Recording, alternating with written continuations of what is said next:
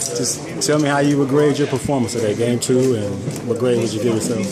I think it was a solid effort. I feel like, there's definitely some things that I can do better. And, the biggest thing for me right now is pick and roll coverage. As a big man, I have to be able to defend these great and quick guards. I think Peyton Siva is one of the quickest guards you'll see, and that was a great test for me today. And then recovering back the shooters. So things like that are the small things that the average fan wouldn't see that I'm working on. I'm not just working on my jump shot, which was a little better today, and post moves, I can improve in that, but right now it's about finding minutes.